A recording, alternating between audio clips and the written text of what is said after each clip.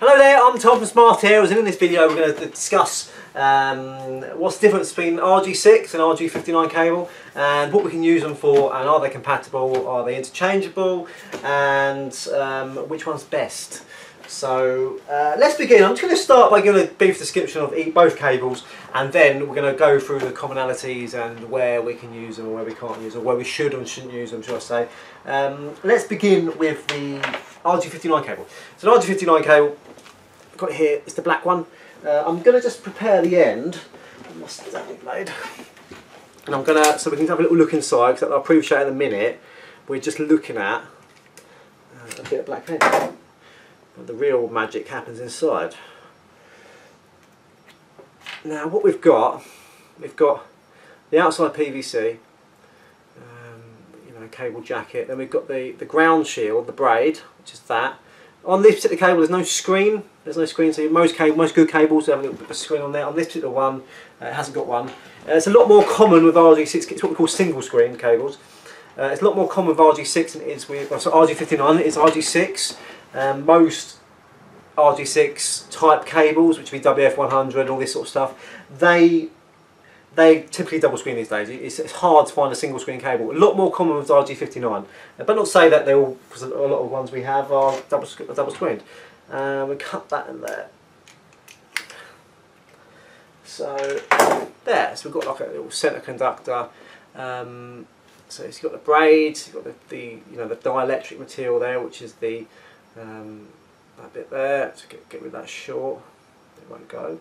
And we've got our centre conductor. Now, like all types of cable, you've got good quality cables and you've got poor quality cables and stuff like that. So that's that one. Now we've got the RG6, which is, if you're watching this in the UK, just so you know, when I say RG6, I don't mean the cheap, nasty RG6, that's branded RG6.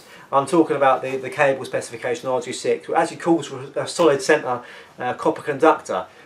So I think it's Trix that used to make the RG6 cable. It's cheap and nasty. I'm not talking about that. If you're watching this in the USA, you probably have no idea what I'm talking about. But in the UK, we have some very negative opinions of RG6 because people don't quite know the full story usually. And I'm just going to repair back the RG6. This particular cable is WF100, which is made by Webro. But there are similar, good quality cables like CT100 or PF100. It's quite a readily available one. I think you can buy that at Screwfix and stuff like that. Webro, I think they only sell within the trade, so it's my preferred cable, and it's certainly what we use for all our domestic, not domestic, for all our aerial satellite work. And yeah, so on this one we've got, I'll kind of cut it back. We've got the centre copper conductor, we've got the ground shield, we've got a little copper screen there. Can you see it? I've already cut it back, I didn't sort of show you there, but we've got a copper screen there, so that's a double screen cable. Now if I grab the two, you can quite notice, you see the difference. So one's RG6 WF100 is quite a bit thicker than RG59, and it basically means that the RG6 technically is a better cable, so you're going to get less signal losses down it because the centre conductor is a thicker conductor, and that's what we use for aerial satellite. The RG59 we use for CCTV and stuff like that. But having said that, they're both rated at 75 ohms, so they are interchangeable. You can use RG6 to wire your CCTV cameras up, and you can use RG59 to use it for your TV systems, your aerial satellite TV systems. It's just not ideal, and one of the reasons it's not ideal is because of the connectors.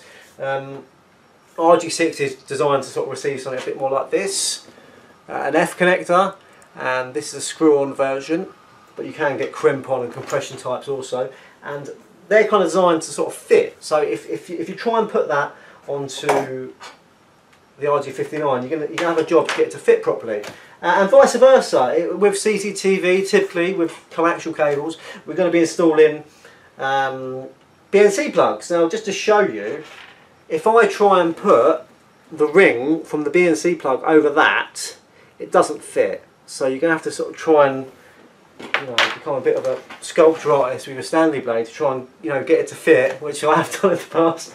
But if you try and do it on the RG59, just slots over nicely. So we can put the rest of the plug, which you know will be sort of like that. This video isn't showing you how to make the BNC plugs. We can do it nicely. So I hope this video's been helpful. We can sort of see that we can use both cables for either use. In fact, there is actually some quite good adapter plugs. So if you're going to be using RG6 or DF1900 to wire up your CCTV analog cameras, then you might want to buy some BNC to F adapters. And so you can just terminate the cables with F connectors, and then just get a screw-on BNC adapter, and then that can connect to your CCTV camera. I have done another video on how to bodge F plugs onto RG59. Which if you're interested in doing that, go back and check that video now. It's in our YouTube channel. And I say bodge because it was a bodge, but it will get you out of trouble if the cables were installed. There's nothing you can do about it. So I hope you like this video. If you have any questions, please leave it in the section below. Please do give it a like or a thumbs up. Please do subscribe to our YouTube channel. We've got lots more videos like this. I've mentioned a couple of videos we have there already where we show you how to terminate these plugs. So we've got videos on how to terminate F plugs. We've got videos showing you how to terminate BNC plugs.